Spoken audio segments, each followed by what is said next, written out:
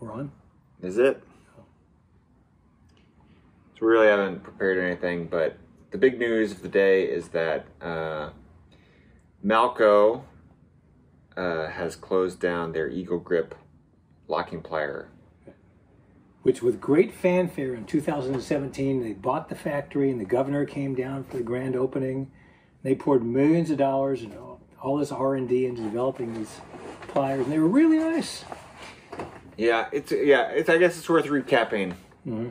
I mean, so when Vice Grip left the United States, there was this large window where nobody could get a locking plier. And boy, like if you had a U.S.-made Irwin Vice Grip, that was just like gold.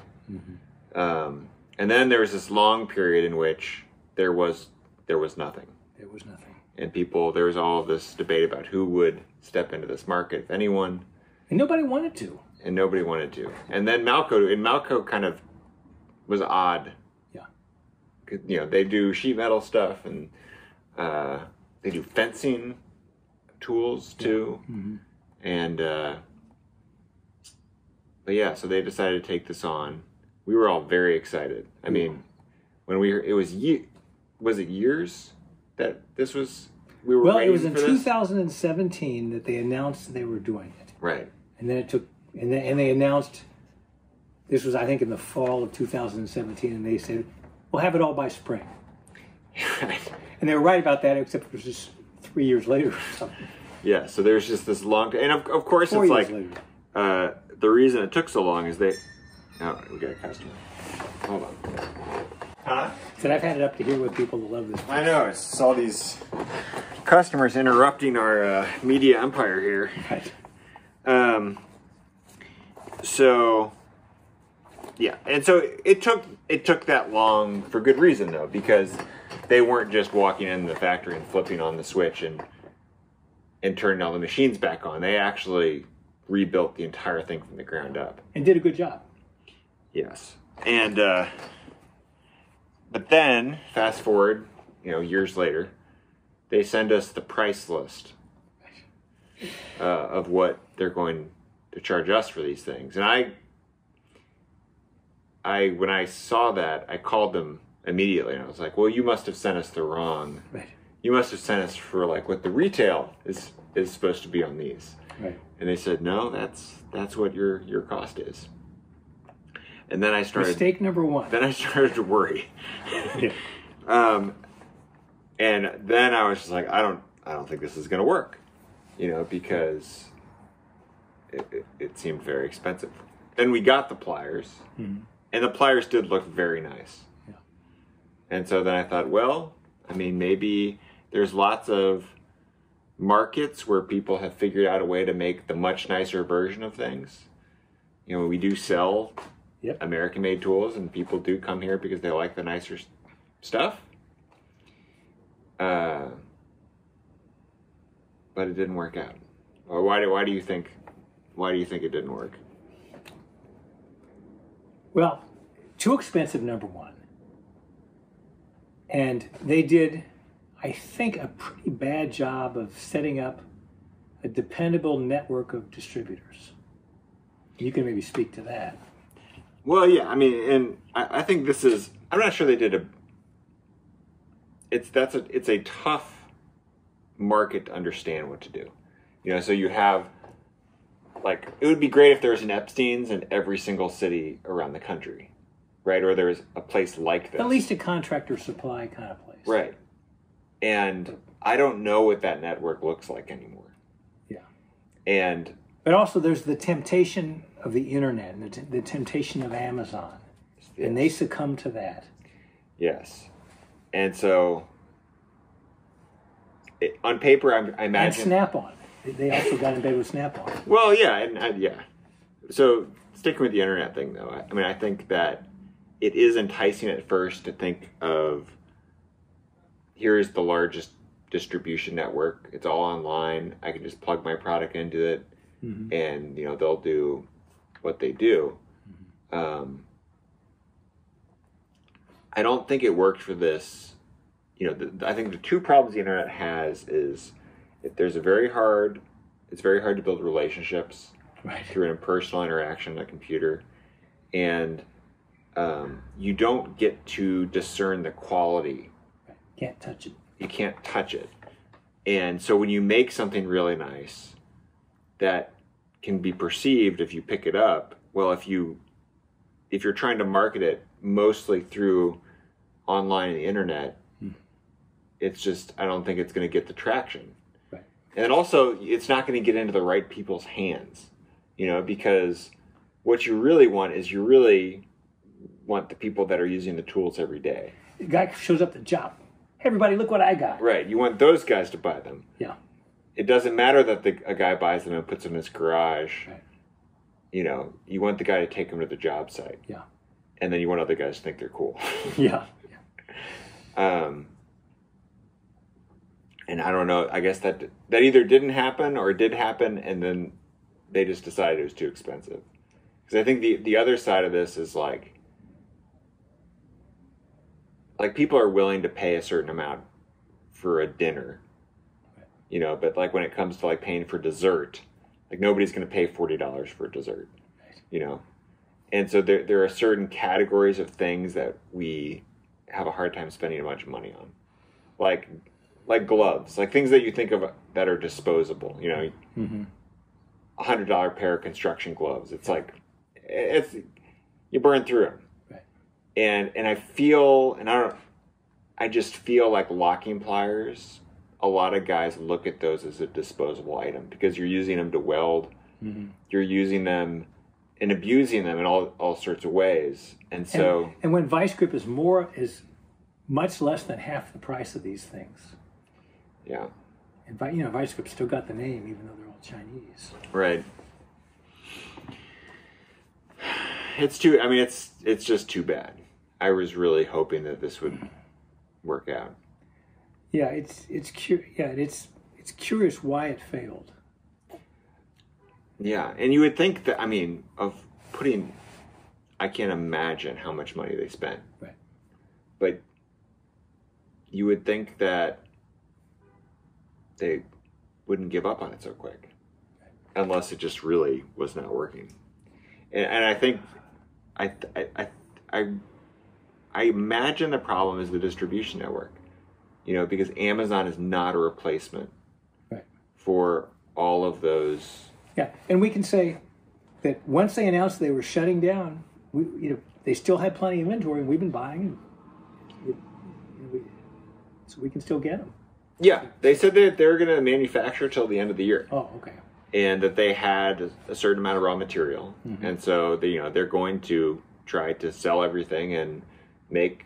So they're still making the pliers, but I think they're just once the steel runs out, that's going to be the end of it, and that they're going to stop production at the end of this year. Right. So of course that creates this surge of demand because now people can never get them again. Right. So now they become rare and valuable. Right.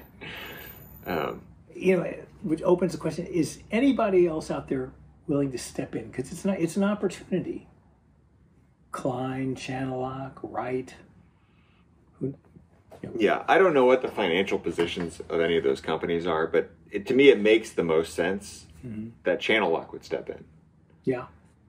Right, because what have they come out with recently? They've come out with a U.S.-made line of screwdrivers that kind of looks like everybody else's screwdrivers, and then they've come out with those push-button pliers that are kind of trying to be the Nipix pliers. Oh yeah, that was a disaster too.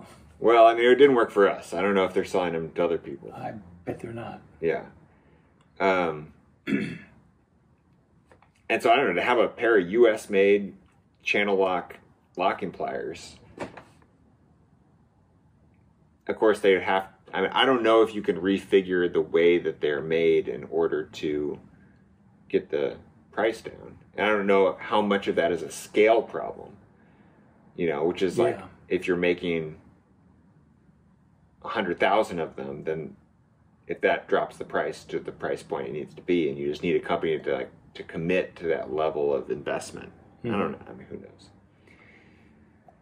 Yeah, because I know Vice Grip, they probably make easily 100,000 11Rs in a run. And I think they sell that many every month. Right. Yeah, and so how can you get up to that level of scale where you can compete? Yeah.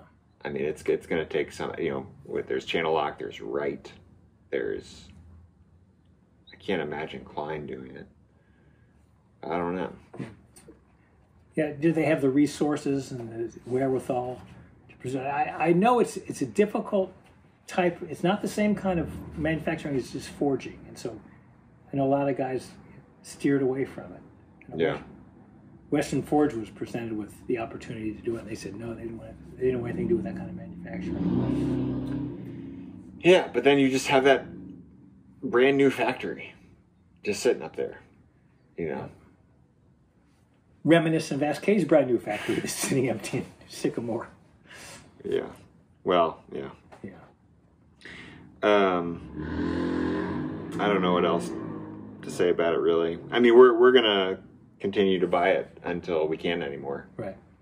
I don't think there's gonna be any good deals on it because I think the surge of demand is just going to evaporate their inventory. I think they had about 1,000. When I talked to them last week, they had 1,000 of each plier. Mm-hmm. And they did say that they might make more. And they did act surprised that their announcement caused this uptick in sales, which they were like, man, Right. if we would have known that all you needed to do to sell pliers was tell people we can't have them anymore.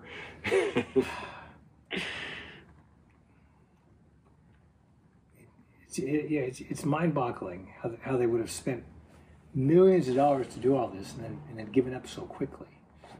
Yeah. And the planning and the decision-making that went in to commit to something that expensive to start with, like you said, it didn't have to be chromed. That's probably a couple of bucks. Yeah. You're right. Yeah. I'm glad I'm not a manufacturer because, I mean, what a difficult, complicated problem that is. Mm-hmm. And then, but look at Knipex. All of those tools are in that same price range. They still nice right along. Yeah, but I think that's what I mean about the difference between like dinner and dessert, where like people, for whatever reason, can justify a $60 pair of like groove joint push button pliers, but for whatever reason that doesn't translate to locking pliers for some reason. I mean, I sold plenty of these pliers to just tradespeople that came in, and they didn't flinch when I told them how much they were. Yeah, not a lot, but it was pretty. Yeah, we had an initial surge when they first came out, and then it slowed down. Yeah. I don't know. I mean, maybe it was COVID, but I don't know. Everyone else did really well over COVID. Yeah. COVID actually helped a lot of the tool sales. Mm-hmm. But it's a failure, and it's another failure of American manufacturing, and that's kind of disturbing.